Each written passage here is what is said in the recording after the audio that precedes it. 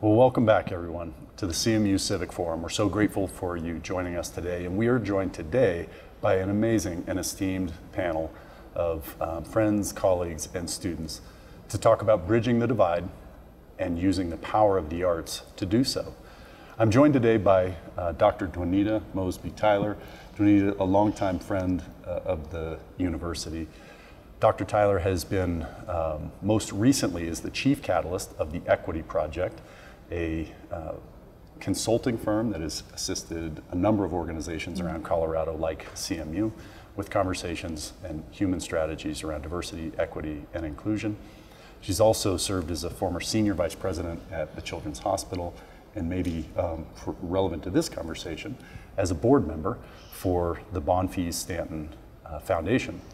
Joined by Representative Leslie Herod, who represents the city of Denver in the legislature, serves as chair of the Appropriations Committee, serves on the very powerful State Joint Budget Committee, also serves as chair of the Colorado Black Democratic Legislative Caucus, and previously served as chair of the Finance Committee and vice chair of Judiciary.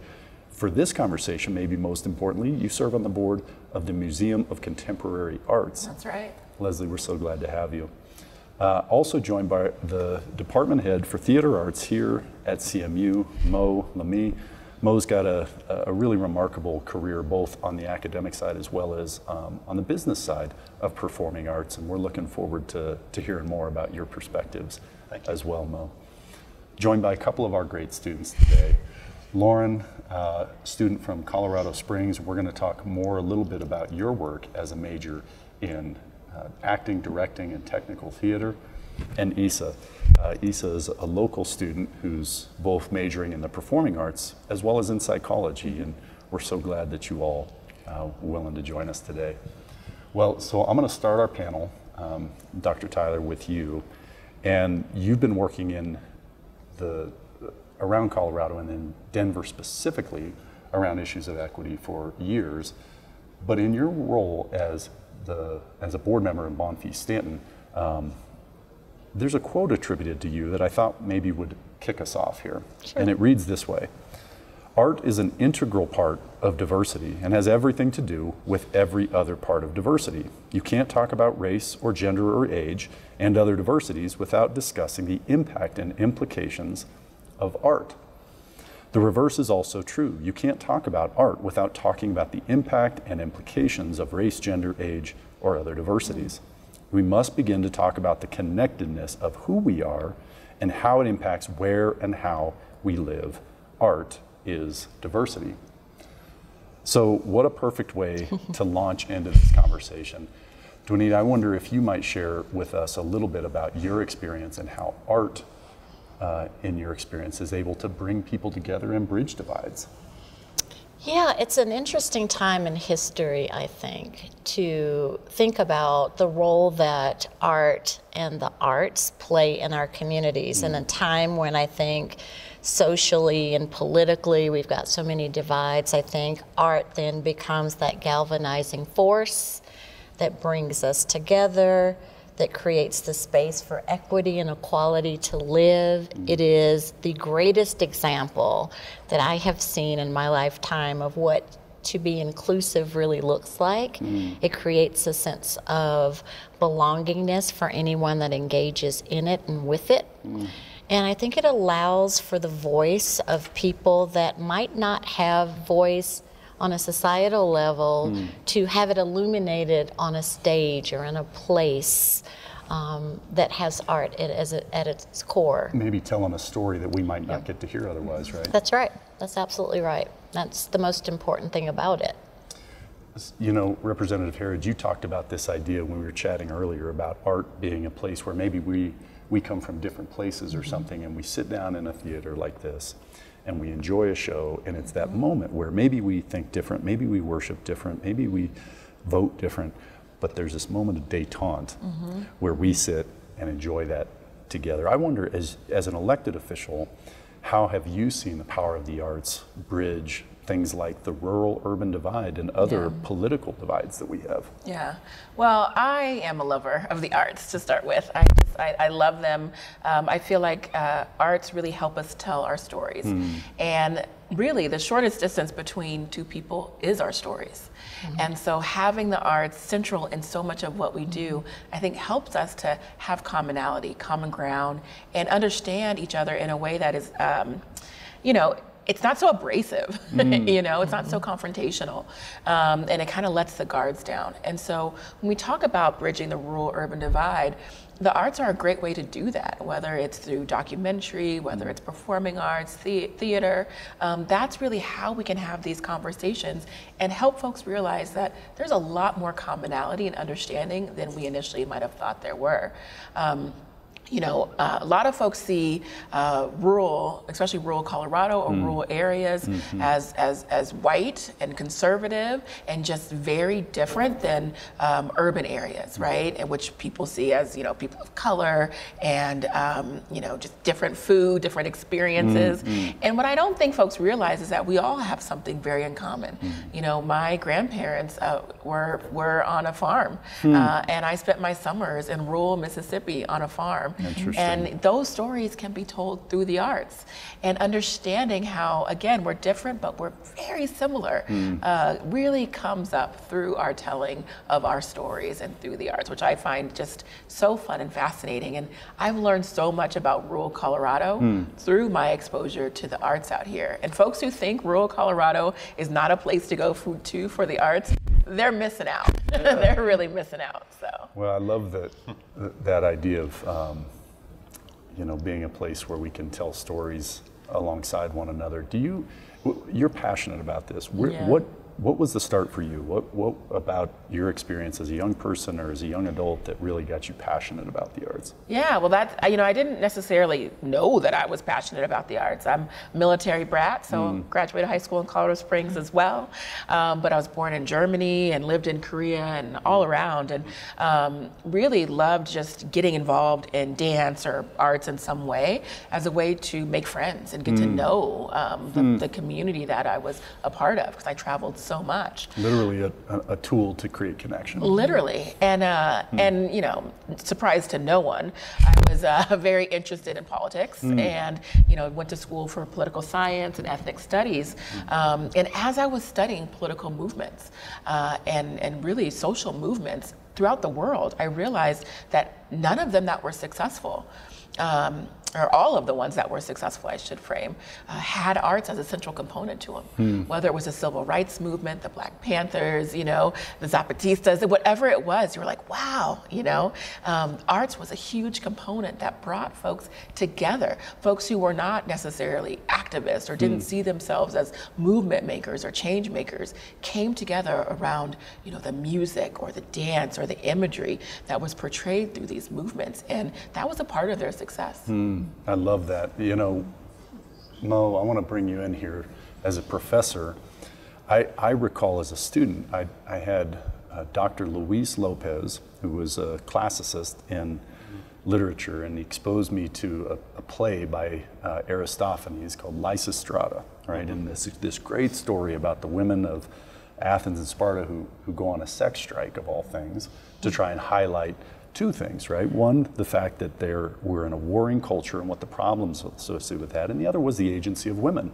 Now, this is in the ancient world, and understanding that art has always served as that social critique, has always served as that place where we can learn something about ourselves. And I just wonder, you know, as a professor, you've had experience getting to do that work with students. What is that like, and what has your experience been in terms of engaging with students through the arts?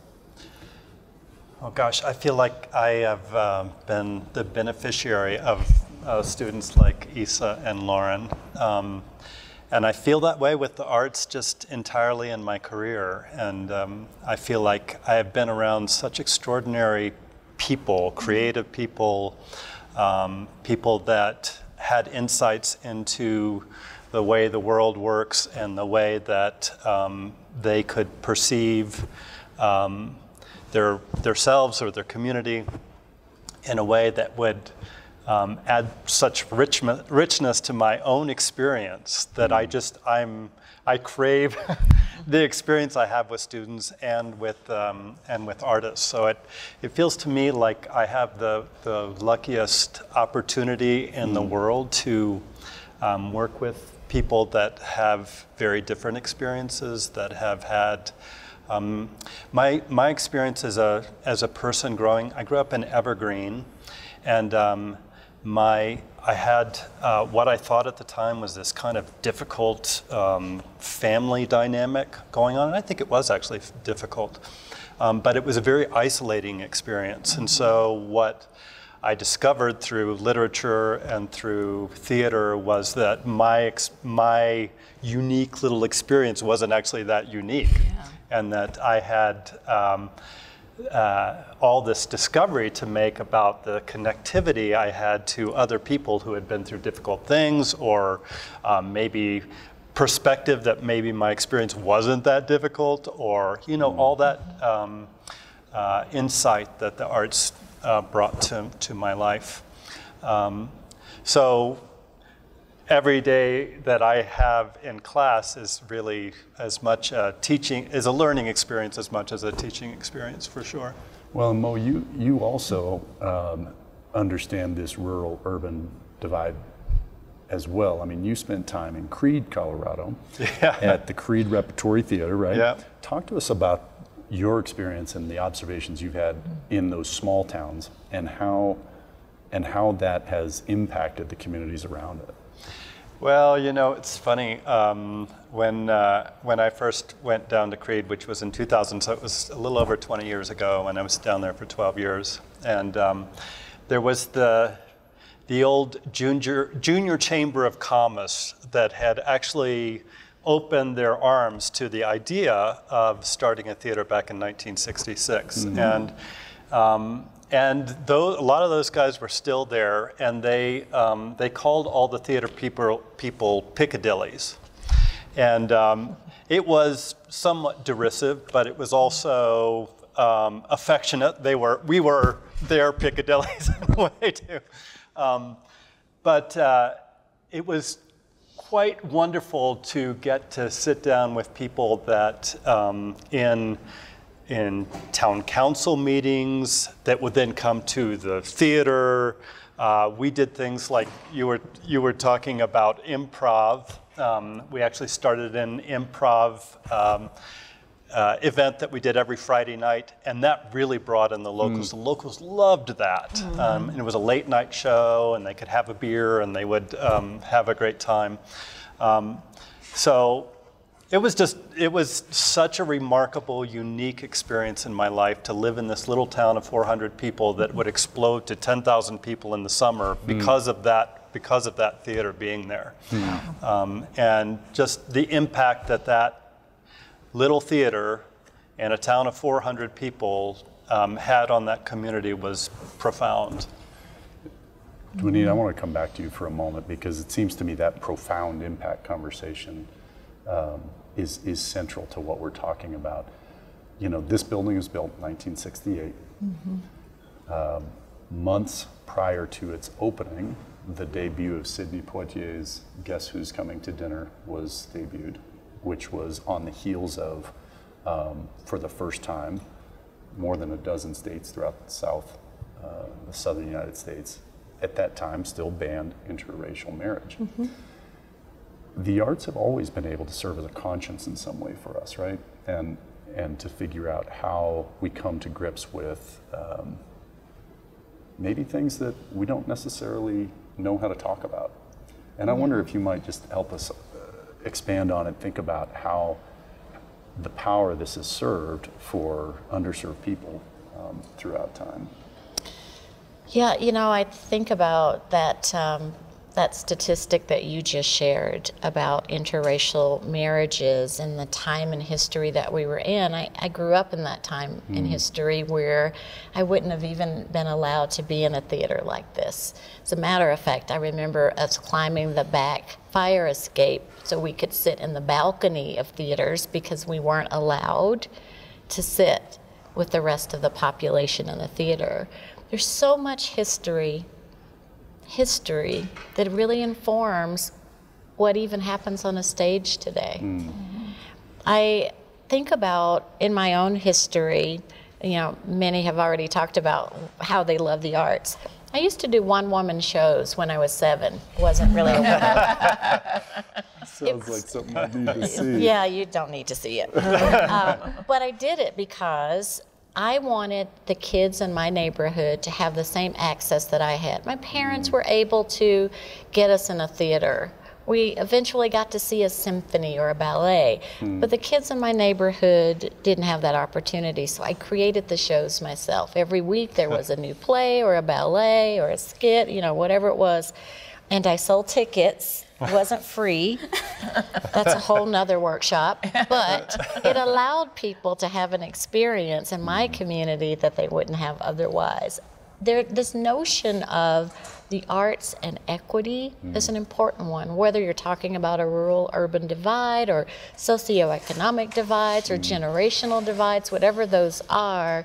This notion of creating spaces where people get to learn and grow and understand together is what this is really all about.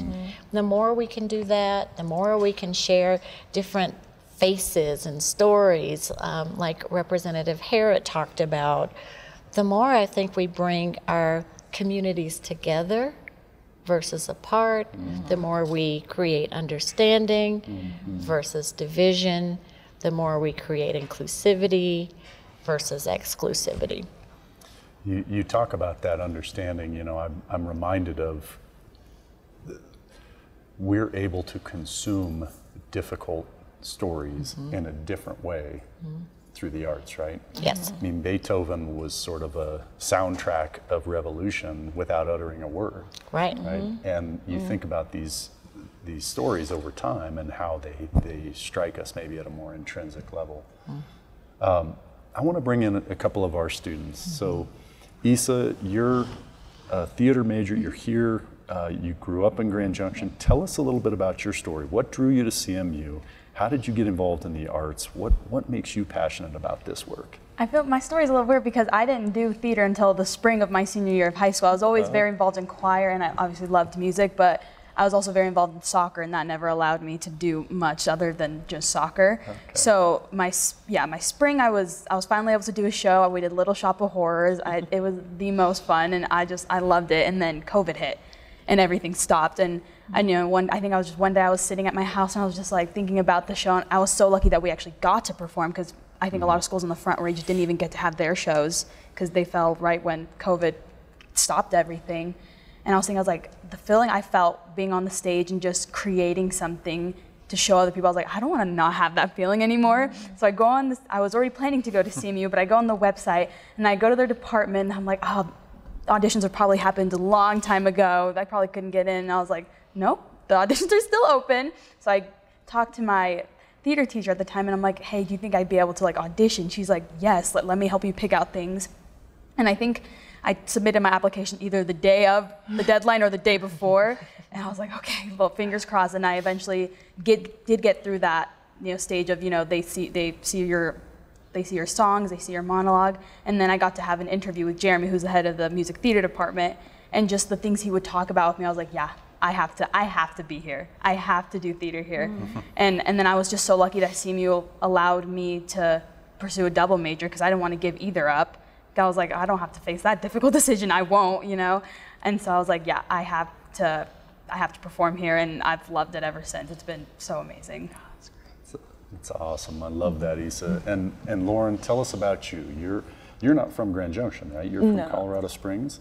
Fountain is right next to Colorado Springs. Yep. And how did you find CMU, and what brought you into the arts? Like Isa, as soon as I was born, I saw Grease, and I was in love with it, and so I was always the sister dancing around, singing all the time, and I told my parents, I was like, please take me to a performing arts school, please. They didn't, but they supported me, and then I didn't start doing theater until my sophomore year in high school, because before then I was just I didn't really know what I wanted to do, so I was kind of hopping around. I was in choir for a little bit as well, but I finally got into the theater, and my first show was Pippin. And like I was just the chorus member, but nevertheless it was like really fun. And so I kept doing it, and like by senior year I was like, oh, I have to make a decision of where I want to go and what I want to do. And so I can't do any other job if there's no art. Like I have to do art, like because I'm just too creative to not do something with my hands. But so I decided on coming to CMU because two of my sisters actually went here, and also just all the audition process that like you have to go through for theater. Like when I came here, it was completely different than any other school I went to. As soon as I walked in, I just heard hello, and I was like, oh, hi. I thought it was supposed to be quiet, and I'm supposed to just walk up there and do it and then leave. But they just had a conversation, and it was just really fun. And so I was just like really hoping to come here. I got accepted as a general theater major, and then once I got here, I ended up liking all my intro to tech classes, and so I decided to be a DT. And then I also wanted to say, like, I told them I still want to be on stage though, and so they were like, that's fine, you can also be an AD. And so I decided to double major, and I haven't regretted that because like I've been, like since I've been here, just hopping around, going from backstage to being on stage, and I just get to learn so much about the theater process overall. And like, I'm just so happy I came here because I just really learned that theater isn't just about like entertaining the audience, it's also about sharing stories and just sharing painful stories sometimes too. And just, I learned so much about different cultures, different people of different backgrounds. Like, I'm so happy we did Godspell because I think that's the most diverse cast I've ever been in. Because there's no one who like had a similar background, and so I was just like really shocked, and I was just happy that we got to show everyone that, because it was just like, it was a fantastic message. Representative Harrod, you're in this conversation in the Denver area, of course, but Denver has this rich, vibrant arts culture. It seems though, as we look around the country and especially in rural areas, that people are retrenching away from that. How have you found ways to create community buy-in and momentum to continue growing and investing in the arts? Well, I think it's by exposure and by just having, the conversation. What I love about what both of you said was first the excitement in your voices. I think people can feel that. But the thing about the arts is it does allow us to feel together, and to even go through very difficult things together. And so I made a really conscious effort to have poetry, leading my campaign efforts, and having spoken word town halls where folks could do, whether it is spoken word or sing or whatever they wanted to do, to talk about kind of what they were going through, and maybe how government could change that or help that. And so that's one thing. But and so I think that's like the human aspect of the arts. But we can't understate the economic impact of the arts, the money that is driven into Denver simply because of our robust art scenes is something that is a huge part of our diverse economy. And even through COVID, when we had a lot of the theaters shut down and the industry closing, we really realized how important the arts were to who we are and defining who we are as a community and a culture and bringing neighborhoods together.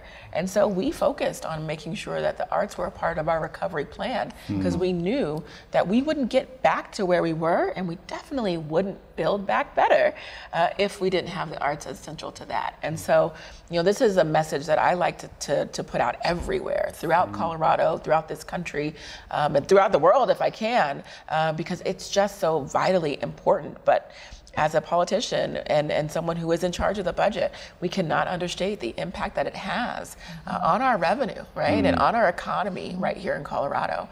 And it's quite robust. Donita, as you do your work and you come alongside organizations talking about what are all the various strategies that you can include, the complex tapestry that is our communities and our workplaces and so forth. How do you see the arts bringing, I listen to our students, and young people, and getting young people involved and helping them see themselves. But how do you see the arts playing a role in that idea of inclusion and giving people a seat at the table? Yeah, I think we have to start looking at arts as not an appendage to something else, but central to everything. And the more we can shift to that ideology about what we're doing, the better. You know, I would agree with Representative Harrod that the centering of the arts in Denver and the metro area was intentional. We have to get every community to do that sort of centering so that there's no option to the power of what the arts can do. I have a young son, he's 26 years old, he's an artist, and he has managed to be an ordained minister who blends hip hop and spoken word into faith. We need more people that understand the boundaryless nature of the arts. It is probably the only place, our students might agree with me, it is the only place and space where I think you don't have boundaries.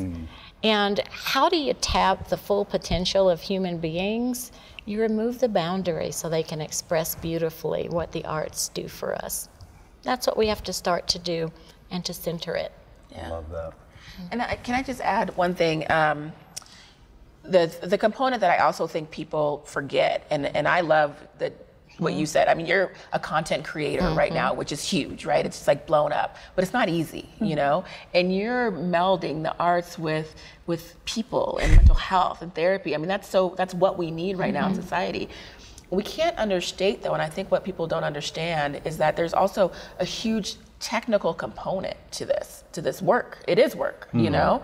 And the skills and the learning needs to happen. It's not just like, you know, throw it out there and see what sticks. Like you were learning, you know, all of these technical skills through this university and through these programs, which is also vitally important to make sure that we have that vibrant art scene. But you shouldn't starve to death, right? Like you should get paid for this work, and folks should understand the skill that it takes for you to do your craft.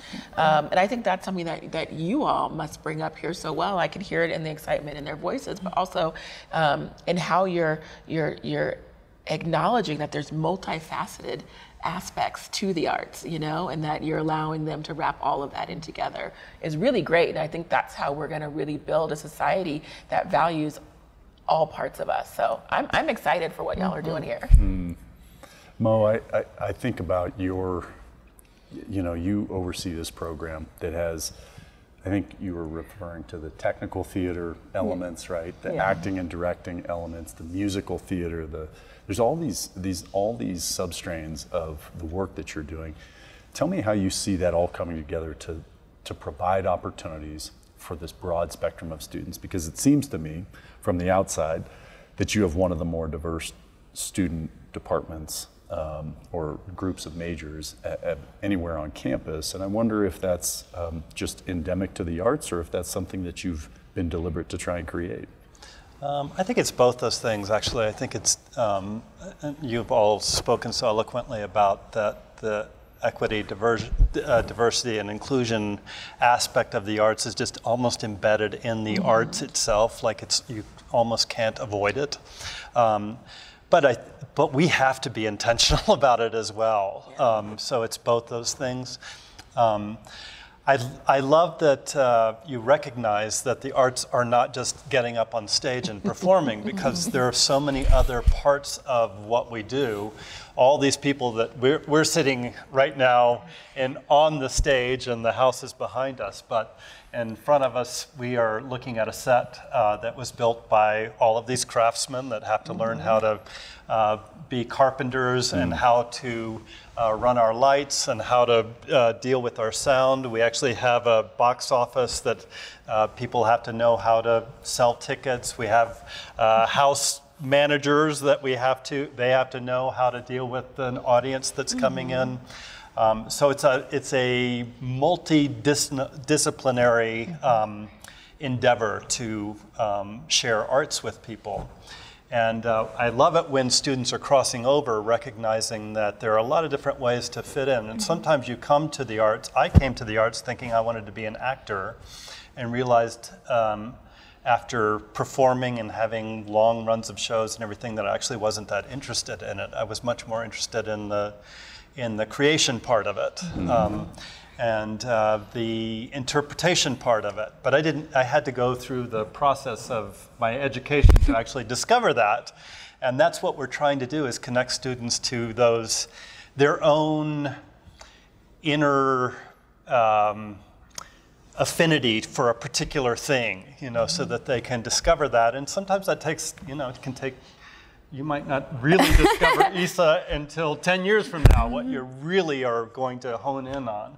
But providing as many opportunities as we can feels like an important part of why we're here. Well, we're so grateful for the conversation and our panelists today. I think about the work we're trying to get accomplished collectively, which is a more respectful conversation, a conversation where we're engaging one another in a way that's frankly less corrosive and divisive than what we're looking at often today. And that, of course, is one of the centrality points for our university, is how do we have a more civil conversation? How do we make space for everybody at the table? And it just seems to me that in partnership with folks across the region, across Colorado, the arts has to be a part of that. Yeah. That the arts has to be a part of bridging those divides and helping us to have a more civil conversation moving ahead. Yeah, absolutely. I think it's so central.